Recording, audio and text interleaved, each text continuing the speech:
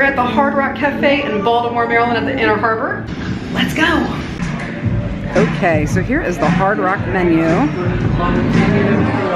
Of course, they have your cocktails readily available. And you can get a souvenir mug. Actually, this is a nice glass, but they do have souvenir mugs as well. Here's some of the drinks. I'm not going to show them all in detail. Just want to kind of show you guys an overview of the menu. Not going to bore you with all the details. Some wines, champagnes. Here's all the beer that they offer. These are the alcohol-free mixed drinks. They're called Alternative Rock. I like that. That's cool. Of course, they have their legendary burgers here. And then here are all the appetizers. Everything looks really good though. I wish they had a sampler where you could just like try everything, but they don't have that. So they do offer the Impossible Burger here. So if you're a vegan, a vegetarian, you might want to try that. The only reason I'm not getting that is because number one, it contains soy, and number two, it's 18 bucks. So I guess there's two reasons why. But the burgers do look really good here. The ribeye looks fantastic. That one is $33.95. So you might want to split that one. That's a pretty big one. The salmon looks delicious. Fajitas look nice. Mama's thinking about getting the twisted mac and cheese. That looks really good as well. But we ended up going with the barbecue pulled pork sandwich, which is actually a new item on the menu. But it's been a year since I've been here, so I wouldn't even know if it was new or not, except for it says it right there. So that was how I knew it was new. But it's interesting because they actually have sliced green apples on the bottom of the bun there, and then they have the pulled pork, and then of course your coleslaw on top. So that looks pretty awesome, and we're going to show you guys when it comes out. We haven't decided yet if we're going to split it or not yet, have we? Yeah, so we'll probably end up splitting the pulled pork, and then we're going to get some dessert so we can show you guys what they have. They have some fresh cobbler here, as well as a brownie sundae and Oreo cheesecake. So the cobbler's looking really good right now.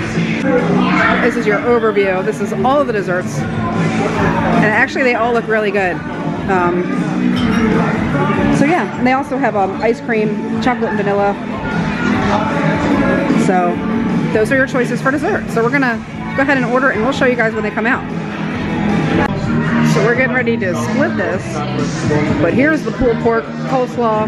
They have some baked beans on here for us, some French fries. They look really good. Actually, they taste good too. We already sampled the French fries. This looks amazing, and I think that'll probably be good. I mean, truthfully, if it's not enough for us, we'll just get another one and split that one too. But it looks pretty filling, and we're gonna start with this, and then we're definitely gonna get some dessert. Mom is eyeing that food up. Dessert and the French fries are good. Oh yeah. So let's get into it. What? Oh, she is snatching another fry. All right, there is the apple cobbler. It looks amazing. Look at that caramel drizzle.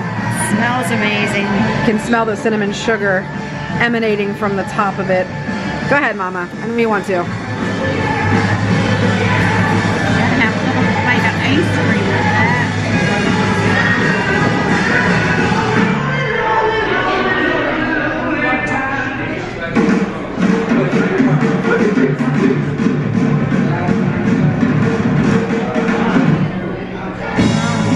Really good, huh?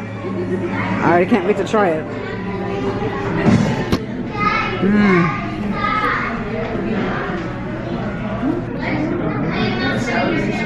It's really warm. Yummy.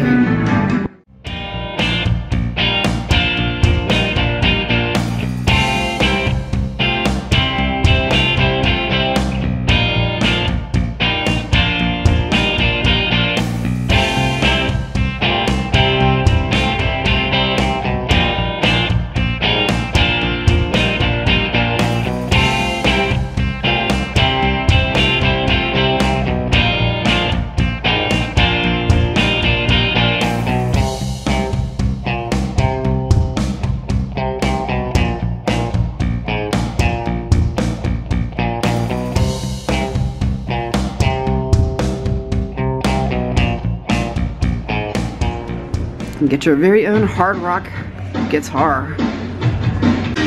So that was our dinner at the Hard Rock Cafe here in Baltimore, Maryland. We're just gonna walk around a little bit more before we catch our lift back to the train.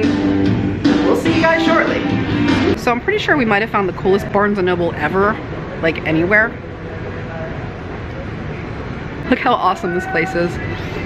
It was originally a power plant,